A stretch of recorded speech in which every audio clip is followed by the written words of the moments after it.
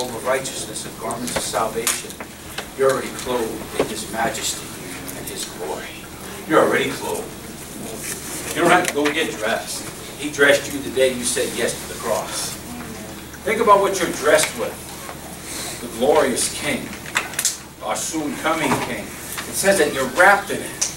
You're wrapped in salvation and righteousness. That's who He is. He is glorious. So when you see yourselves from now on, see who has dressed you and who you're dressed in. Paul said we're clothed with Christ.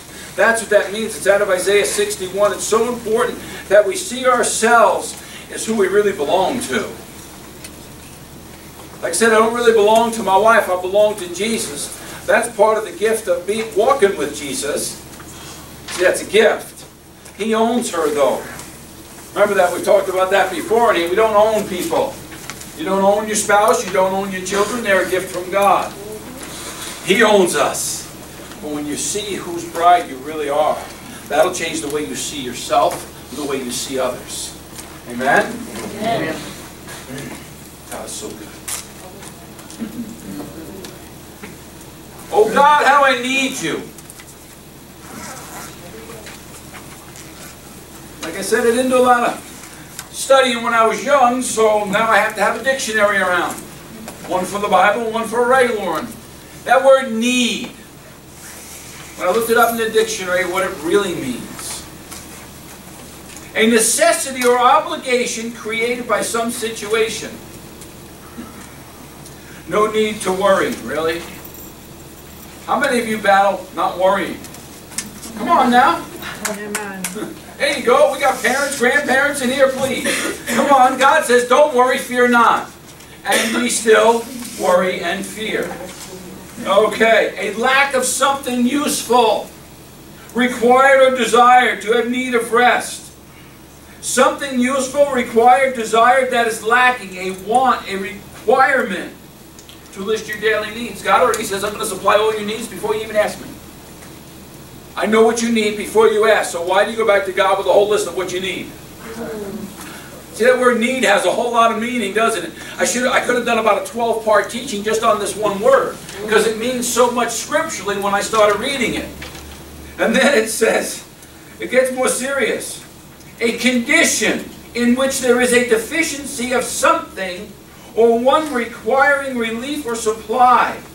A condition of poverty or extreme want. There isn't a soul walking the planet, unless they are born again, Spirit-filled believer in Jesus Christ, they are poverty-stricken. You could have $20 billion in the bank, but if you don't have Jesus, you have nothing. You are a poverty-stricken person without God. Oh, hallelujah. It's going to be a good day. He's going to set some people free today. Amen. Oh, thank you, Jesus. Thank you, Jesus. Thank you, Jesus. In Psalm 18, if you have your Bibles,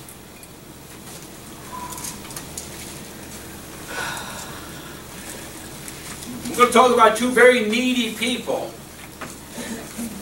King David and Paul.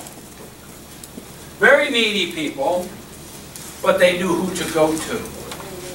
How many of us as believers in Christ Jesus go to man first for counsel, for wisdom, for comfort, for joy, for understanding, for direction, instead of the Prince of Peace, the mighty counselor, who wrote your life story before he made the universe?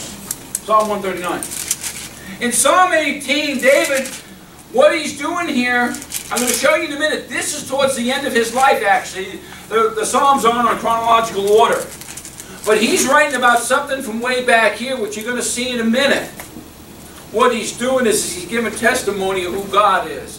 Because once you've been born again long enough, you've seen God deliver over and over and over and over and over and over and over. He's never failed. He doesn't know how. So when you cry out, oh God, I need you, these two men of God, every time they cried out to God, He answered. The Bible says, call upon His name, He will answer, honor, rescue, and deliver you. It's a promise from your Maker, your Savior, the one who died for you, the one who loves you without measure and without condition. Amen? So this is David talking about something that happened way back when. The pangs of death surrounded me, verses 4 to 6 in Psalm 18. The floods of ungodliness made me afraid. The sorrows of Sheol surrounded me. The snares of death confronted me. In my distress, I called upon the Lord. I cried out to my God. He heard my voice from his temple. My cry came before him, even to his ears. David, when you study his life, never cried out to man for help. Didn't cry out to his armies. Never. When you go back and study David's life, he always went to God. Because from the time he was a boy out there tending the flocks, he took down bears and lions, protected the sheep from robbers and thieves, and poisoned water and poisoned plants. He was alone with those animals and with his God. So from the time he was here, he was the runt of the litter, remember that. God raised him up though, because everybody else looked like a king but David. But who did he raise up the mightiest? The one that looked least likely. So next time somebody tells you you're least likely, think of Paul, who was another one who was short in stature, didn't look like much, but he went from Saul to Paul in a moment's time. So what you're going to see today is these men of God never went to man for deliverance, for counsel, for wisdom, for protection, for provision. They never went and looked at man. You need to help me. No, they went to God. God will make it rain down money from heaven, food from heaven, protection from heaven. His angels come around us to guard us every step of the way. It says so in the book. So why do these men of God look to God for everything, and yet we got an instruction manual here that says don't go to man because they're going to let you down. Go to God because he can't, because he's faithful and true is his name. Amen? Amen. I got done with this the other night, and of course, as usual, by last night and this morning everything changed, like it does every week. It's a pattern with the Lord and I. He starts me and then stops me and says, no, I don't want that, I want this. Okay, thank you. Let's tear everything up and start all over again. One thing about computers, you just hit that backspace and erases everything you just typed. It's great. David, what he was doing here in Psalm 18, you'll see in a minute, he was telling people, remember what God did back here. He always put God in remembrance. They always, remember something, everything was handed down by word of mouth back then. Okay, everything was handed generation to generation because they only had so many scrolls to write on. So the Word of God was very limited who actually had it in writing. Even in the Old Testament, only they were in so many temples. Everything else was generation to generation, from the grandparents to the parents to the children to the great-grandchildren. So giving testimony, they had great memories back then because they always put God, what He did back here, what He did back here, what He did back here. Why don't we do the same? How many times do you come up against something and go, where are you? Did you forget the last 400 times He met your need? See what I'm saying? And in Isaiah 43, 25 and 26, just write that down. You don't need to go there. It says, put God in remembrance. I am He who blots out your transgressions for my own sake and will not remember your sins. Put me in remembrance. Put me in remembrance. Let us contend together. State your case that you may be acquitted.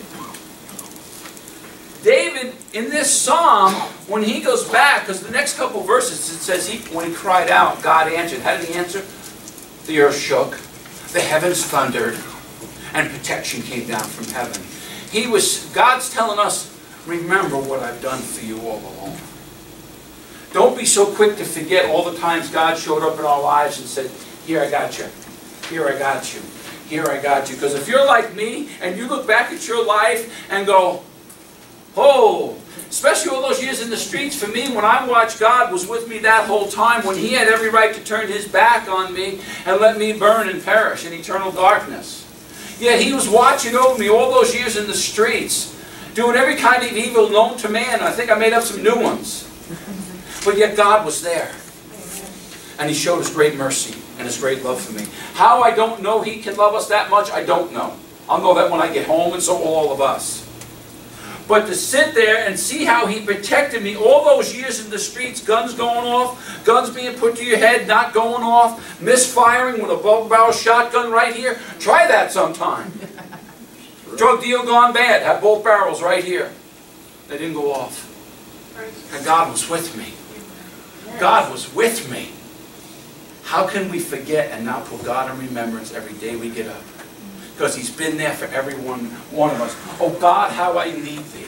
No, it's not how I need. I need you every second of every day, because apart from Jesus, I can do nothing. I saw my life for 37 years without Jesus Christ. And I thank God for the power of that blood, because I don't have a past. I have a hope and a future in Jesus, and so do all of you. Never look over your shoulder again. You've done no wrong in God's eyes, because He just said for His name's sake, He doesn't keep a record. Imagine if God kept a record. No.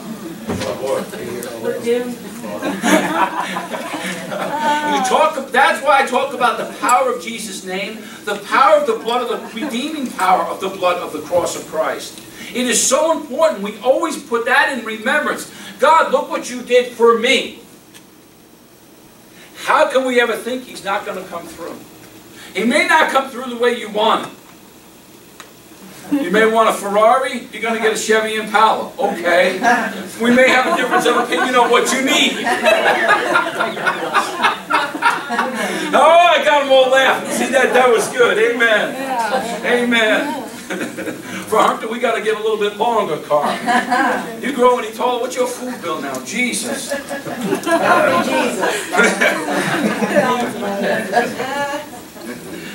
Oh, thank you, Lord.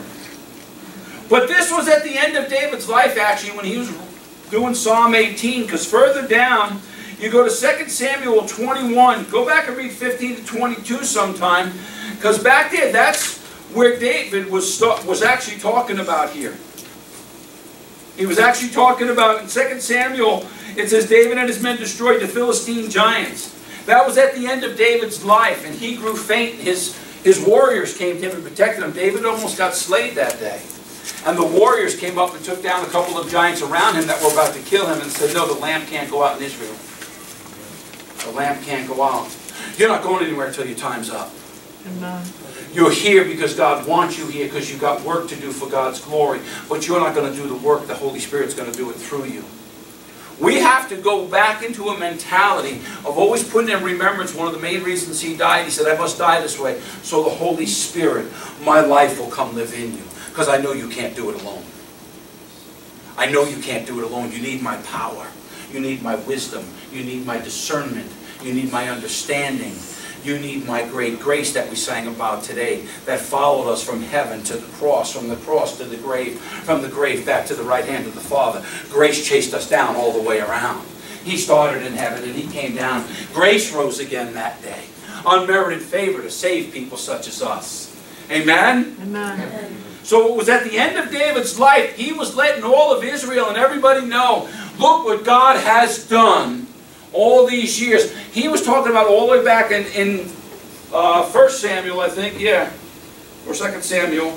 And then we go into 2 Samuel 22. Psalm 18 and 2 Samuel 22, you go back and read that 22nd chapter of Samuel, you're going to see Psalm 18 was back then. It was a song that David sang to God back then. So what he's saying in Psalm 18 towards the end of his life, this is what God has done. I put Him in remembrance, and so do we need to. Because when you think about how much God has done for you over your journey on this planet, because it's a journey, one day at a time, one day at a time. Stop worrying about tomorrow morning. Don't go there. Focus on today, so God can use you mightily today. Not tomorrow. Tomorrows don't matter. They really don't. Because God already knows tomorrow.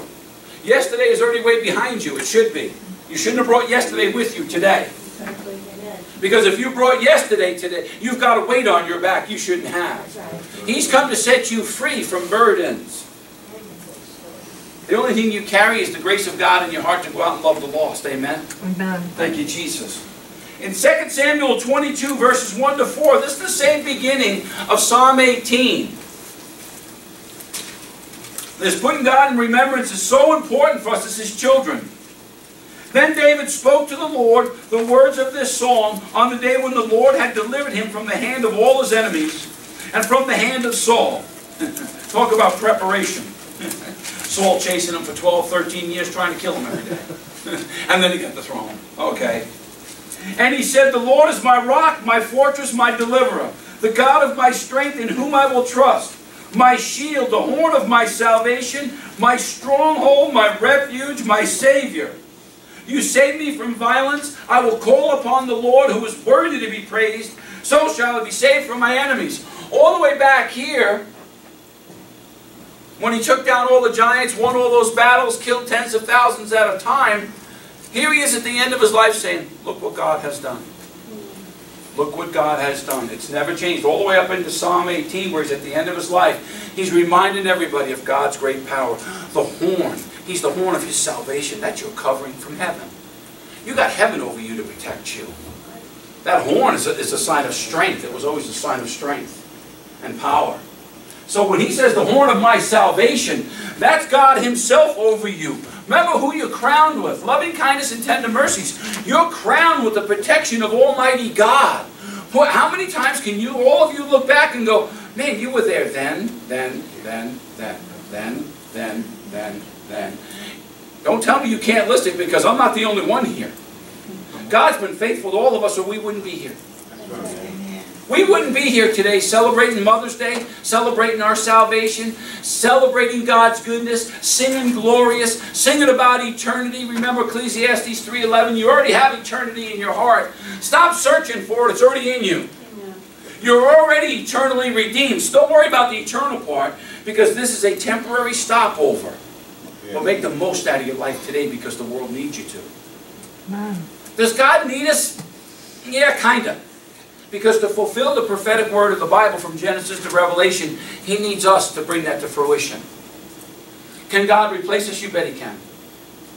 I was told when I first started out in ministry, before my first Sunday school class, you don't do it my way, I'll find somebody that will. I was a brand new Christian. I'm like, excuse me? I heard that voice in my heart, but it put a fear in there. Wow, I'm called to something. Because I just come out of the streets. And you come out of the streets and now you got a room full of kids anywhere between 8 and 14 years old. They're looking to you for direction.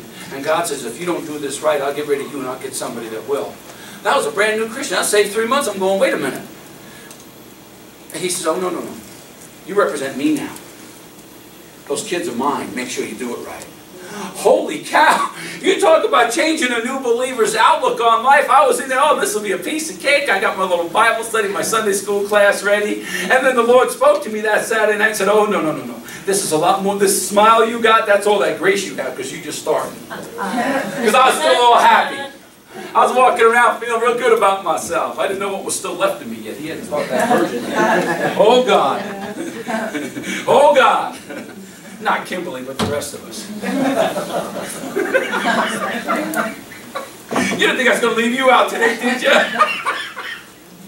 Oh, we missed you. Thank you, Jesus. Oh, hallelujah. But it's so important. Even in Psalm 18:1, David started out in that song. I will love you, O Lord, my strength. See, David through his whole life, I love you, O Lord, my strength. My soul cries to thee, O God, my strength. My expectation is in thee, O God. Psalm 62:5.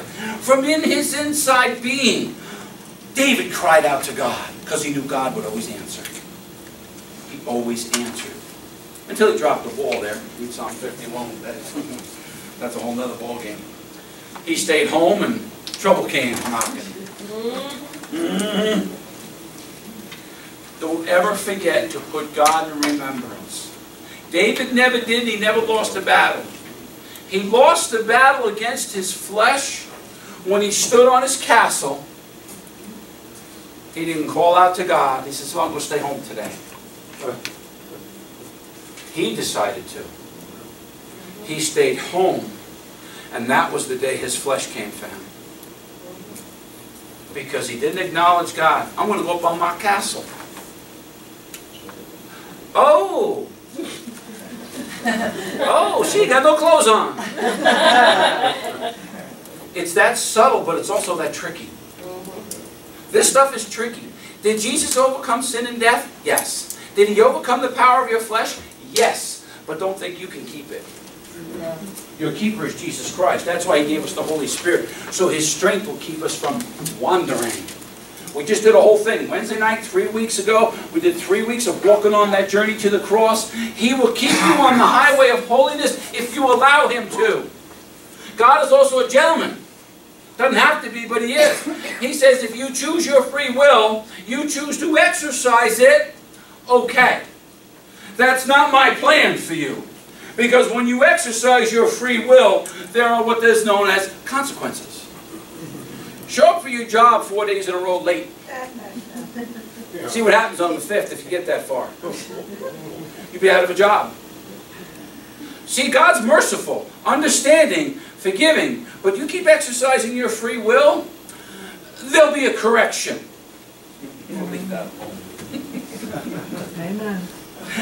Anybody ever been corrected by God besides me? Yeah, thank you. I got company. Thank you, Jesus. Let's talk a little bit about Paul. Now again, we're going to talk about Paul right here towards the end of his life. See, that's why God had me use these two men, because it's so important that we see after so many years, we really shouldn't be questioning God much anymore. We should know God has always been faithful and true. That God has never come to harm you, but to prosper you, give you a hope in the future. That's what God came for. To set us free from the bonds of the law, which gives you an earning, striving mentality of trying to earn God's favor. No, His unmerited favor came from heaven to the cross, from the cross back to the right hand of the Father. The grace came so that we don't have to strive anymore. So we listen and obey and follow. We follow Jesus. He makes the way when there's not a way. If you're striving in your life, you know what? You've grabbed the world, you've put it in the backpack, and you put it on your back, and you're carrying it. I have to go do. Did you ask God what you were supposed to do that day? Did you say, God, I'm striving here. Your word says, cease striving, know that I am God. I'll be exalted above the heavens and the earth. If you are striving, and you're not walking in peace, then you put burdens on yourself, God never will. Because He came to set you free from the burdens of life.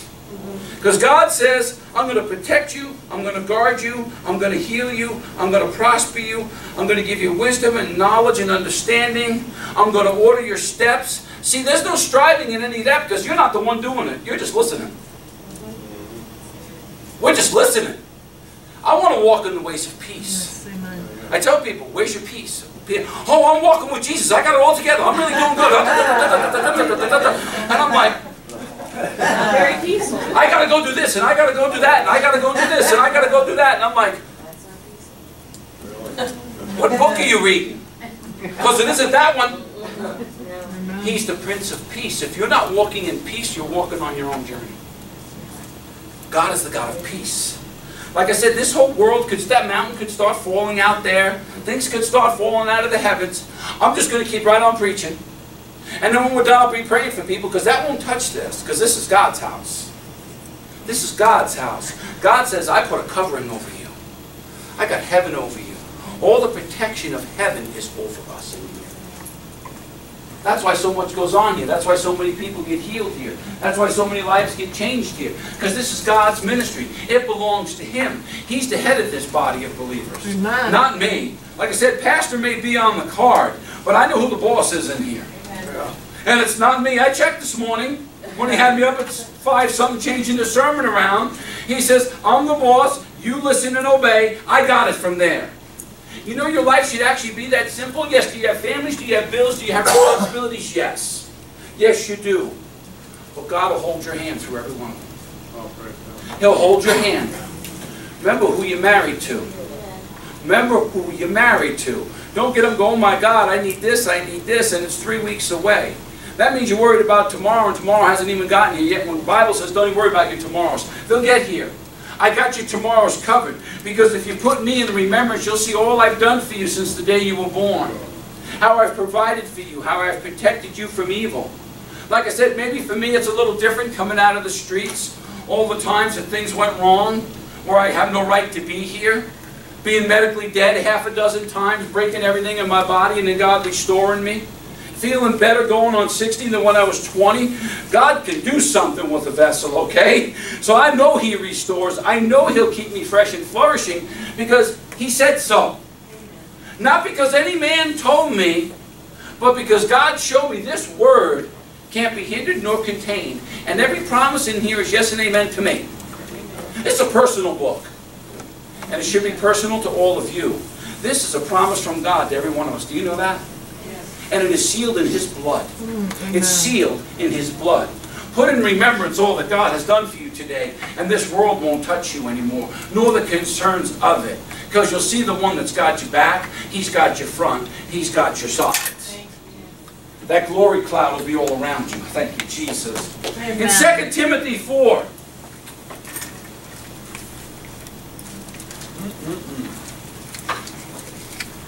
17 to 18. Now these verses here,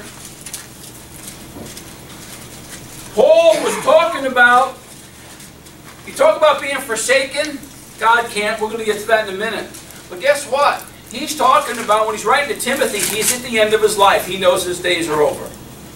He was looking out the window waiting for that guillotine. Let me get there. He was going. I'm going to heaven. Bye now. Bye now. I'm out of here. Love you all, but I'm leaving. Time for me to go. Because he says, what did Paul say back in, what was it, Romans or Acts? He says, this temporary sufferings but a moment. Of course, I'd rather go and be with Jesus. But I stay on, that the gospel be furthered. God get more glory through me. That's what he was saying. You should never want to go home and be with Jesus. Not even think that thought until you're finished here. Because somebody in this world today needs you. They need to hear what God has put inside of you to feed them. Spiritually. God needs you to bring his life to people. That's why he came. He came so his life can emanate out of you and touch people.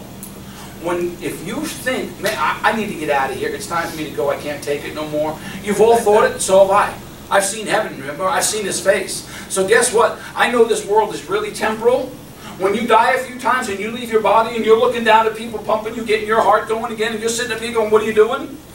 That changes your whole perspective on life. Let me tell you it does. Let me tell you it does. When you got doctors looking you in the face saying, you got anywhere from 30 days to 6 months to live. That was before I surrendered to Christ. When you could smell my skin, I was dying. When you're there, and then God says, like in football, time out. I got a plan. That's the best day of my life. When I said yes to Jesus. Because what the world said meant nothing. I found that out that Sunday morning. One Sunday morning I said yes to Jesus and my life has never been the same. And it's just beginning. We're in the most exciting times in the history of humanity. Our soon coming King is going to do a great outpouring like we've never known. He's going to make a name for himself like nobody's ever known. And everybody's going to acknowledge that he is Lord of all. And he rules and reigns. And no one else rules and reigns but Jesus. There is no other religions. There is no other way into heaven. There's one road, and it's through the cross at Calvary. We need to go back to that message. Because the more I think of the cross, I got one little thing hanging in my mirror in my car, and it's a cross. I get in there when I get in there every day, and I look at that cross, and I know the day's taken care of. Because the cross is in my windshield, not down the road. The cross I see when I get in the car. So I know who goes with me. When you get up every morning, you should know who's with you, whose bride you are, who you belong to. Stop forgetting what he's already done for you.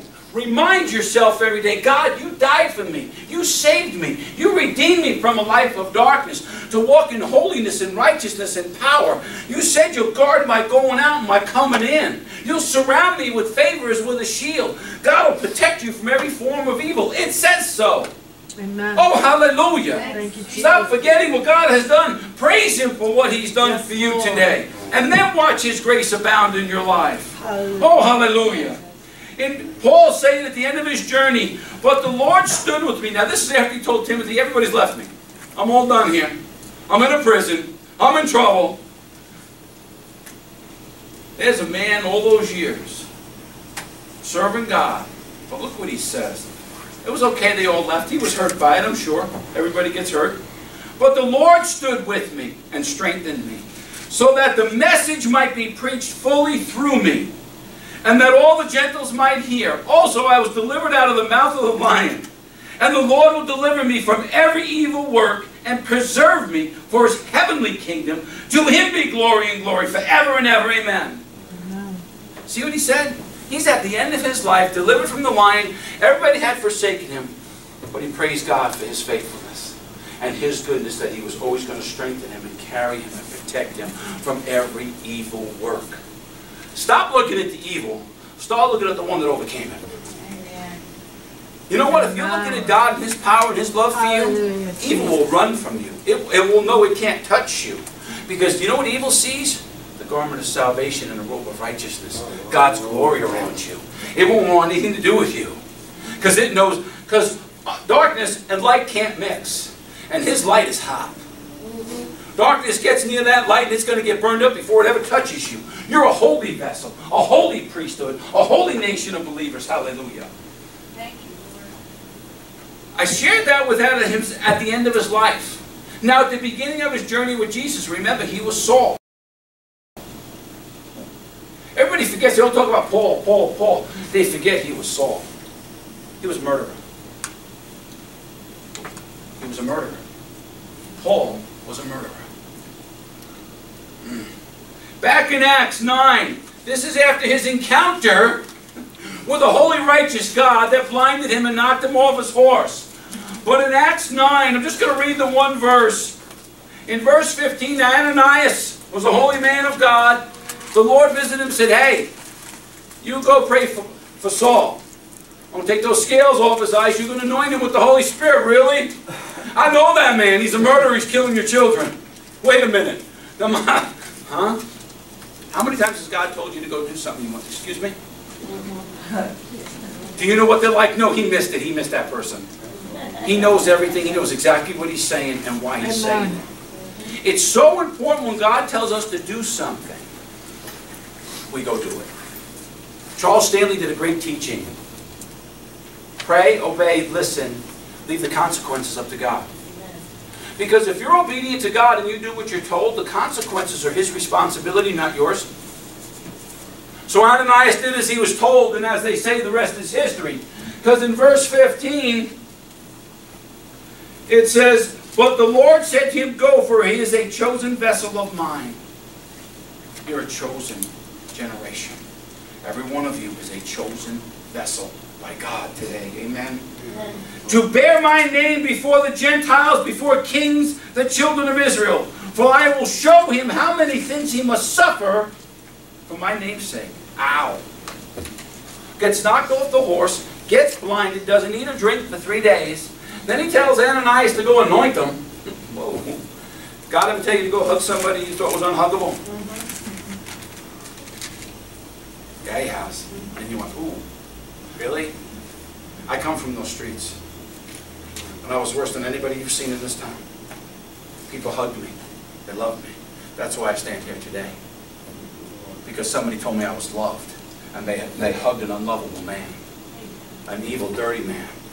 They loved me. They hugged me. They embraced me. They never judged me.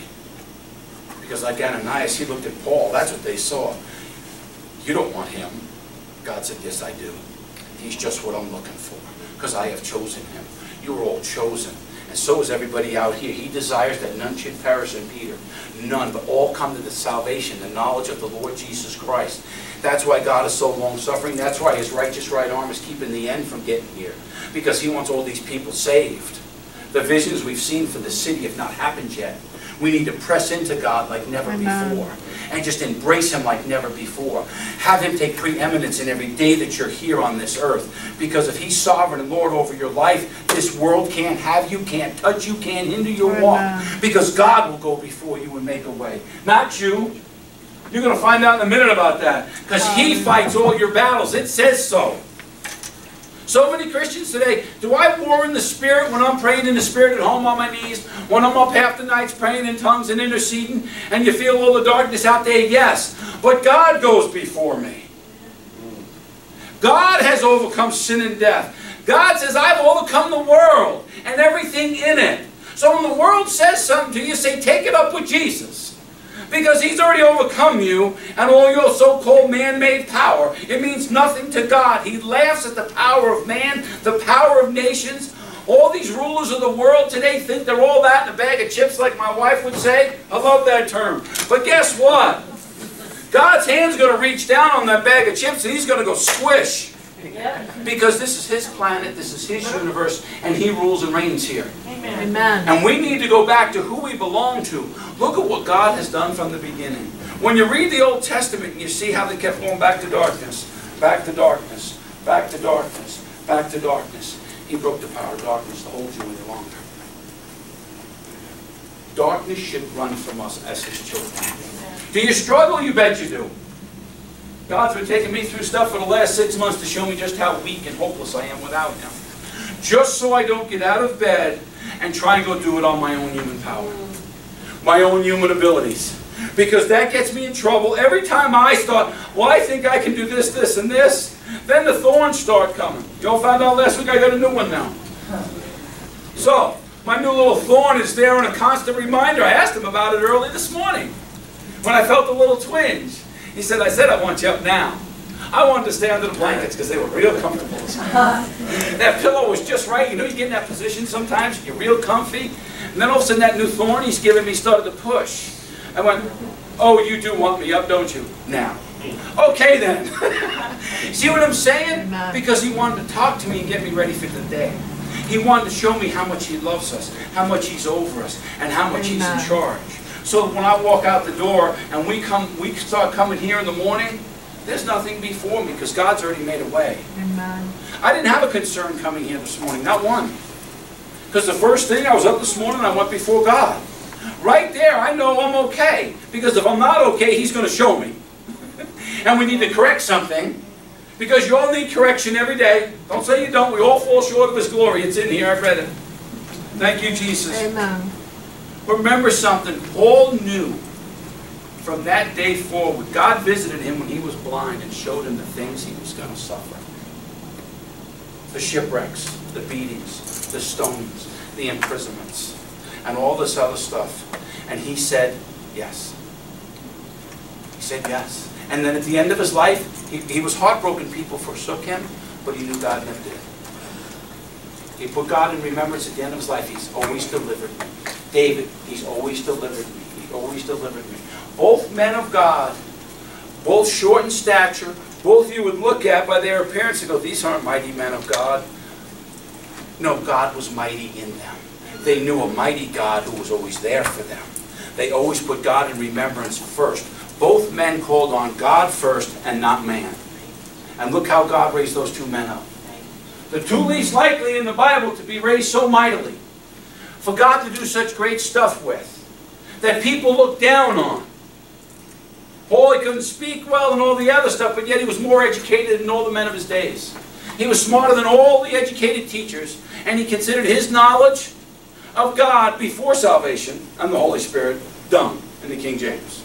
That's how much he thought of all of his so-called stuff that he had learned. It wasn't worth it.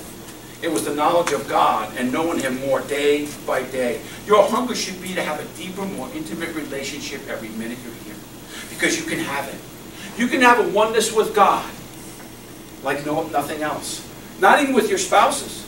Not even with your husband and wives. The intimacy you can have with God. God knows you a lot better than your spouse does. My wife's pretty much got me figured out. She just laughs at me half the time. Oh, she's got me down. Look at her back there biting the lip there. You smile. You know me. But she knows me because God showed her stuff. We love each other through Jesus, not through each other. And that's important for all of you. You need to love the lost again through Jesus. Don't see them like Ananias saw Saul before he became Paul. Don't see people like that. See them through God's eyes as lost souls that need Jesus. Amen. Same thing with David. They brought out all his brothers. Big, strong guys. Oh, that's a king, that's a king, that's a king, that's a king. Samuel said, where's the other one? They didn't want to bring him. No, he's out in the field. No, bring him. These are not the king. Here comes David. Can't imagine how scruffy he looked being out in the fields all day and night, because I told you what a shepherd does. It sleeps with the flock. It sleeps at the gate because they have a hedge around them, and it protects the flock. He slept at the door of the gate to the sheep every night, out in the fields with him and God. God was preparing him to be king in those fields every single day. He was alone with his maker and those animals. He knew what it was to be a shepherd. You got to learn how to be a shepherd before you can just take on the mantle and be one. I told you, when he changed me from evangelist to pastor, I went, you've got to be kidding. He said, I never kid. So we all know my wrestling match with that transformation. Because you have to take more of the shepherd's heart, the father's heart, that cares for the whole body, the whole flock. But God wants us all, in one respect, you're all a shepherd of the lost, actually, because you're all a son and daughter of Jesus Christ. All of us are called and chosen, the Bible says, to go out and further the kingdom of God, to preach the gospel of Jesus Christ. You don't go to school for it. You just got ears to listen to what the Spirit will tell you. Just read the book. You don't need to quote chapter and verse. You read the book enough, and the verses will come out of you. And then the Word of God and the Holy Spirit will draw them to Him. It's not your job from that point on. You've done your part. You planted, you watered. Let God's grace do the rest. Stop putting so much pressure on yourself to be some kind of mighty person of God. There's no such thing as a great man or woman of God. There's not one on the planet. God does great things with willing vessels that will deny themselves and die to themselves so the life of Christ can come out of us. 2 Corinthians 4th chapter. His life is to be manifested through us. That's what's going to touch people. That's what's going to draw them to salvation. When they feel Jesus' love coming out of you, that will change people. But don't be an Ananias and don't be like David's dad and his brothers. No, they're no good. You don't want them. Yes, God does want them. Like I said, I'm living proof God takes the worst of the worst and can change them. Because I was on death row and so were all of you before salvation. Amen? 1 Samuel 17. This is the story of David and Goliath. This is what I said, God goes before you. So many of us to get into battles with people, with circumstances. How's God going to deliver you when you're doing the battle? Because I'm going to show you 2 verses right now. You're having battles in your life that He's already dealt with. He's already taken care of them. Because you're fighting through your natural person instead of the supernatural God that's overcome the world. Look what David says. Then all this assembly shall know, 1747, 1 Samuel, shall know that the Lord does not save with sword and spear, for the battle is the Lord's, and He will give you into our hands. How many of you look to God and try and tell Him how things need to work out? I got company. I got company. I do. Thank you. But guess what, though? The battle is the Lord's. He'll come in ways you don't know because He's so far above us. In Isaiah it says His thoughts and His ways are higher than ours. That's like people tell me, I got God all figured out. Really, God bless you. Write a book or something. We're going to get rich here real quick. Because the day somebody's got God figured out, you know, when we leave this world and we go to our real home, when life really begins, the Bible says you're going to learn about Him forever. Eternity has no beginning and no ending. So how much are you going to learn here about God? Like I said, I thought I learned a lot about God when I was a young Christian, and then He turned me to Psalm, I think it's 94 or 11, somewhere around there. I know the thoughts of man, they are futile. He calls us sheep.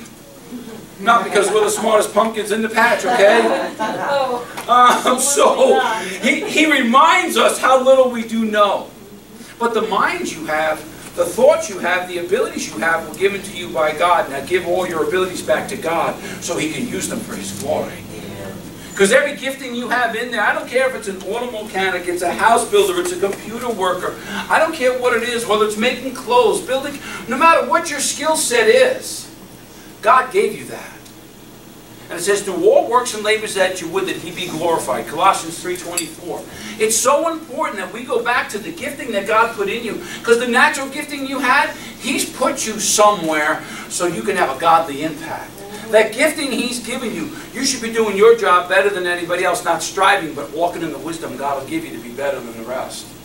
Because people say, wow, how do you do all that? Jesus. That's an open door for you to tell them who's gifted you and who's enabled you with the abilities you have. So many of us take our God-given abilities as something we earned or deserved. No, you got those abilities from your Maker so that He could use them for His glory. Remember, you were created for His glory only, Isaiah 43:7. These are the things that God reminds me of when I get a little ahead of Him. Then the Word comes and corrects me. Who are you made for? Use that word I again, Dennis? Oh. See, as soon as you use the word I, You've forgotten who you belong to, by the way. Remember, you gave up your rights when you said, "You're my Lord and Savior. I believe it in my heart and I confess it with my mouth every day." When you said that, you gave up your rights. It's not like a contract you signed for a car or a home or a business deal. His contract is sealed with His blood. Put that in remembrance every day when you realize who you belong to, who died for you, who shed His blood, and by His stripes you are healed. All that He has done for you, when you put Him in remembrance every day of all He's done for you, even up to now, your future gets that much brighter. It says in the Proverbs, as you walk on this earth, your days should get brighter and brighter unto the noonday sun. That's waiting for His return. So each day should be brighter and brighter, not dimmer and dimmer. I'm not going to die old. I'm going to die when my time's up. Because I'm not going to die, I'm going to live forever. This is going to go. Praise God. What a glorious day that's going to be. No wrestling matches. Thank you, Jesus. Oh, so, all right, now the battle is Lord's. Proverbs 21:30-31. There is no wisdom or understanding or counsel against the Lord. The horse is prepared for the day of battle, but deliverance is of the Lord. See, stop trying to tell God how much you know. Well, you need to deliver me like this, this, this, this, and this. There's no counsel, no wisdom against God. That should bring you down to a humble place right there. Because deliverance is from God. That proverb, he turned me to that last night, and I read that, and I read that. And he says, stop trying to tell me how to do stuff. I don't need your help, I need your obedience. Amen. What do you mean you don't need my help? Well, we've been through together. What's the love on that? He didn't need my help. I can't believe it. What do you mean? He said, I need you to be obedient. I'll take care of the rest, because it says so right here. Read that again. Read that again. And I read it again and again until he sunk it into my heart. Sometimes he'll have me read stuff 2, 3, 4, 5, 6, 7 times until it goes from here to here. Because once it's in your heart, now His Word has taken root. Once His Word takes root in your heart, like in Jeremiah 20, you should ask God to burn His Word into your heart. Burn it in there. Because once that's burned into here, the living Word, everything off your mouth is going to go out and it's going to build and it's going to edify and it's going to help set the captives free. And lead those that are darkness into the glorious light of Jesus Christ. Because you need the Word to be on fire inside of you. And you need to give it permission to do so. Oh, hallelujah. Put God in remembrance today. And all this will transpire in you. Amen. Remember that. Oh, Jesus, Jesus. Wow.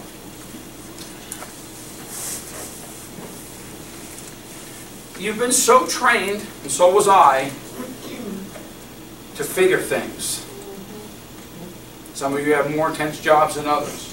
All my jobs were intense, from running trucking companies, to building cabinets, to running machine shops. Everything I did was always in management from the time I was in high school on. So you train to multitask. Everything was photographic memory. 1,000 things an hour, phones going, everything, right? Some of you are looking at me going, oh God, that's been me. Stop striving. No wisdom or counsel against God. He'll give you the wisdom. It says, cry out for discernment and understanding. Make wisdom your closest friend. That means Jesus is your closest friend. He'll give you all the wisdom you need on your job. He'll give you godly insight nobody working around you will have. Other people may have bigger diplomas and a bigger title. But when you got godly wisdom, man can't come near that. Because God knows how to fly the shuttles. He knows how to build the jets. He knows how to build buildings. He knows how to operate computers. Heck, He gave us the abilities to make the stuff. You don't think He knows how to run them? Amen. Yes, He does. And every time I try and figure something out, this shuts off, and He goes, I'm not even going to let you do it. Because you're too prideful to ask for help. Oh! Okay. Especially you men out here, we're filled with that male pride stuff. That needs to go away. Oh, Jesus. It was late last night. I knew I wasn't done. I said, I have something to show you.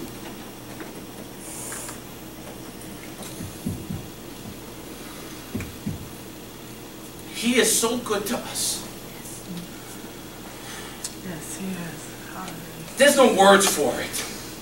how good God is to us and how much He loves us. There's no human words that we can share with Him that tell Him how good He is, how much He loves us, how great He is, how awesome He is, how glorious He is. We don't have human words.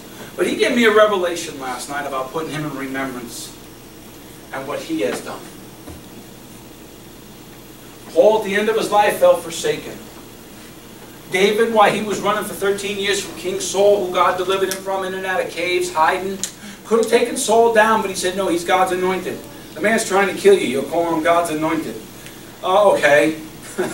But he never rose a hand against Saul.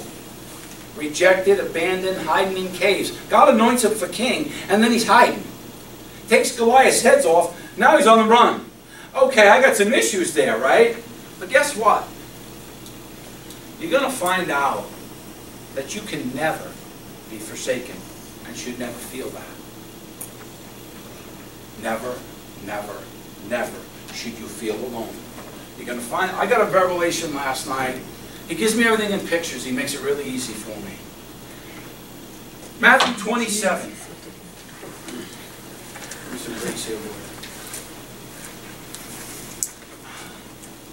I told the Lord with His grace I could make it through this.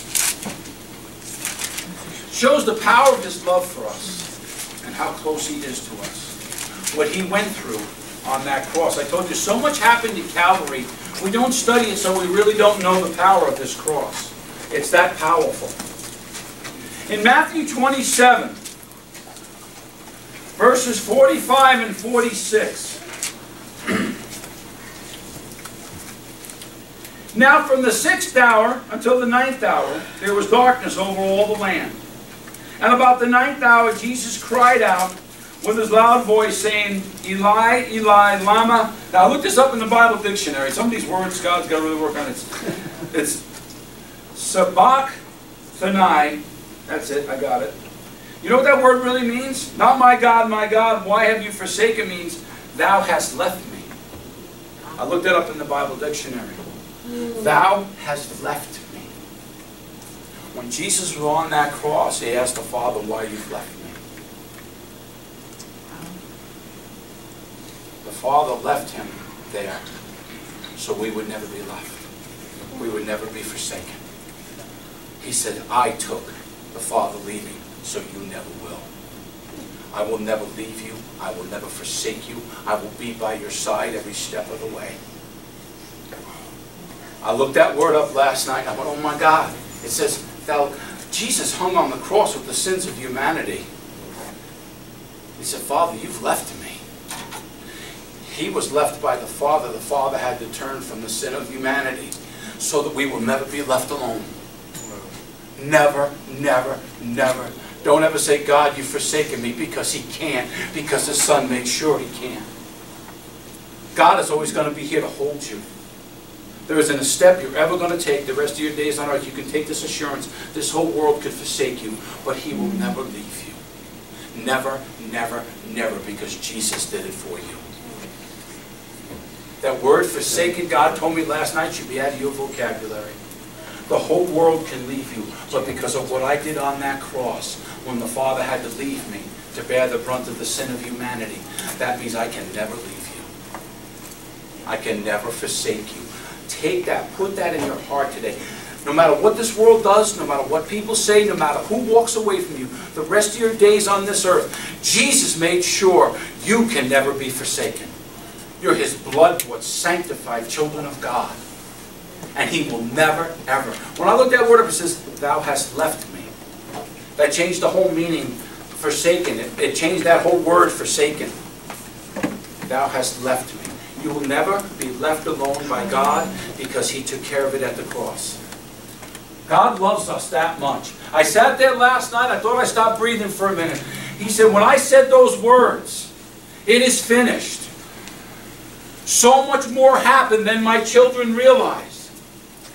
The Father had to leave me for me to break the power of sin, so He will never leave you. Never, never, never will you be left alone by God. Ever. No matter what you do. Hallelujah, Jesus. Romans 3:23, you all fall short of the glory of God. All. Not some of us. All of us do. But God will never leave you because Jesus took care of it. Amen. Can you measure that love? No, you can't. No, we can't. We can't. You're clothed with glorious majesty today. Remember who you're clothed with. God will never leave you nor forsake you. Why hast thou left me? Can you imagine what the Son, when he looked up at the Father and said that? Because the Father had to do this. Because he couldn't look on sin.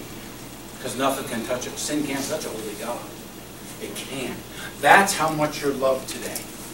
Amen. That's how much why you should say, oh God, how I need thee. And when you say that, I don't care if you have to say it 30 times today. When stuff comes at you in life, go, oh God, how I need thee. God says he'll never leave you. Never, never, never, never, never. Do not go to man for your help. Go to God for help. And he'll bring you help through man. Everybody looks to man. I told you, Tony Evans did a teaching. God's your resource of this life. Spiritually, mentally, emotionally, physically, intellectually, financially. God is your resource. Now, he'll bring it through a lot of different areas, but he's your resource. Because every good and perfect gift comes from heaven. God's not going to bring you something that's not going to be a blessing to you and to those around you. Remember that. That's how much God loves you today.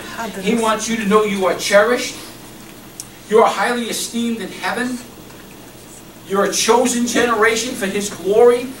Put him in remembrance in everything you put your hands to. And God will take you from there. Don't put your hands and go to everybody and go, what do you think? First of all, I don't want to know what people think. I want to know what God's told me. God showed me something, then you listen. Then you listen. Because God's going to bring you all the help you need. And he'll bring you through vessels you never saw coming. Because he may bring you a David. He may bring you a soul and you're going to go, that's going to help me? Really? You've got to be kidding. There's no counsel, no wisdom that can stand against God. Don't look at how he's going to do it. Thank him that he is. Amen. Thank him that he's going to bless you and take care of you and heal you and prosper you and deliver you from every form of darkness. Oh, hallelujah, Jesus. God is so good. Amen. Amen. Amen. I made it through that. Didn't think I would. I'm getting better. Become a man of God, you cry more than you ever did before. We talked about that before. You're brought up not to cry, and then God softens your heart, and then that's pretty much what you do half the time. Really? What's with that? Well, we're going to close here in a second.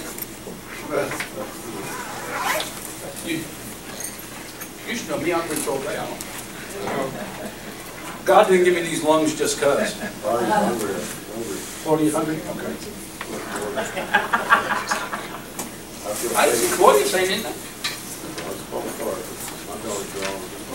She's got her own lungs to speak. What did I tell you about that husband and wife then?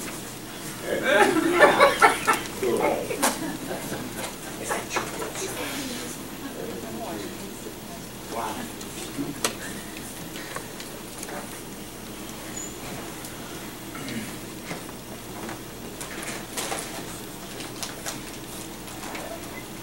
He's so much trying to touch some hearts in here today. You put your expectations in man.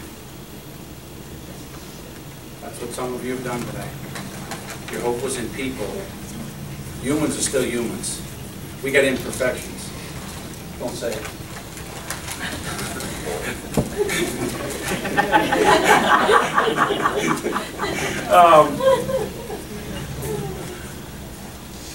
Stop trying to be perfect. But stop trying to put your hope out here. People aren't like you. God made you an individual. You're perfect just the way you are in God's eyes. All of you. Not some of you. All of you are. You're made in the image of Almighty God. All of you. Every one of you, when you look in the mirror, you should see who's dressed you today. You're clothed with Christ Jesus. That's how much he loves you. You talk about the armor of God. You got a robe of righteousness around you. That's the scepter of his kingdom, the Bible says. So the scepter of righteousness goes before you. Remember who's in you and around you and for you. Let him love you today. But stop putting all your hope in man. Stop listening to the TV, to the news, and to the computer. Because all that will do is defile what you are, a holy temple. In the last week, we've turned the TV on so little, it's almost time to just disconnect the little dish thing outside the house because it's pretty much worthless. I'm getting there. I'm really close. I don't cut the bill in half. I think I'll just tell them to come take their dish. Because it's really not worth watching anymore. Because the more I focus on Jesus, the more I realize this stuff's going to happen. Because the book says the famines, the earthquakes, the wars, the rumors of wars, all this stuff, nation against nation, it's here. But it's only the beginning of birth pangs. But the more I look at Jesus, you know what? The more peace I have about it. Because I know He's going to arise. Because in great persecution and great devastation, there's also a great move of salvation. People are tired of phony stuff out there. They're tired of emptiness. There's a hopelessness out there, but that hopelessness can only be filled with the life of Jesus Christ in them. So when you start seeing yourself who you really belong to today, and who owns you, and who is for you, and who goes before you, you'll quit fighting battles. You'll turn them over to God so you can get about your Father's business. Let Him go deal with all your enemies because He said He will. If David knew it and Paul knew it, how much more should we? Because we see their testimony of what God did in them and through them. We have it in print. We can read it every day. Excuse me. And when you do that, how can you not put Him in remembrance? Like I said, I'm living proof that there's hope for everybody walking this planet. I'm a firm believer, if anybody surrenders to Christ, there's hope for them. Because if there's hope for me, there's hope for everybody walking this planet. Don't sit there, they're all so evil. Yes, so what? So were all of us before salvation, amen? Because God changed all of your hearts, and that's why you're here today. Because if He hadn't changed your heart, you'd be home with your feet up on the recliner having a beer or something. That's where you would be. But God changed your hearts because now you have a love affair with your Maker. And not with the world. Hallelujah. Let God love you today. Bow your heads, close your eyes for a minute. Oh, Father. Oh, Jesus. Jesus, Jesus, Jesus. I thank you, Lord Jesus, that the Father, you said, Father, Thou hast left me, so that we will never be forsaken. God, we don't even know how to measure that kind of love. There's no words to describe it. You became forsaken, so we never will be. Oh God, we praise you. We love you, Jesus. We need you every step we take on this earth. But Lord, we know you go before us. We know we don't have a battle down here because you've already overcome the world and all its powers. We walk in victory every step we take because you are God. And you are for us and you are in us. And you promised us all that you would lead us and guide us on that highway of holiness into eternal glory. But Lord, make our life have more meaning day by day, so that you use us more to spread the hope of the cross to lost humanity, oh God. Father, I just pray a blessing upon everybody in here, that their hearts be open to the power of thy love. Pour your great grace in here, oh God. Smile on everybody, oh God. And Lord, when we leave here today, let us have a renewed passion burning in our heart, the living Word of God, so that everywhere we go, we can't but help, but share the name of Jesus and the saving grace of the cross of Jesus, Father. Lord, I just pray right now that it's a holiday today. A lot of people on the road, people even in here, that there be traveling mercies and everybody's going to celebrate Mother's Day with their families, oh God. Protect everybody on the highways, oh God. But Father, I just pray right now, in Jesus' mighty and holy name, that every wounded heart in here get touched by the power of thy love, because it is unconditional and it is immeasurable. In Jesus' mighty name. Amen. Oh, He's touching a few of you right now. You're pushing your hand out. Don't push God away today. He loves you. He's here to heal you. He's come to heal the brokenhearted, set the captives free. The pain you have in your heart is keeping you captive to where you've been. Jesus can heal you. I can't. Nobody else can. Only Jesus can. Let Him heal you today. Let Him love you today. I can't put into words what it does when you surrender your heart to God to let Him take pain out. It does something to you. It gives you a freedom that can't come from the world or things. It can come from the love of God, come to restore what the world has done to your heart. Hallelujah.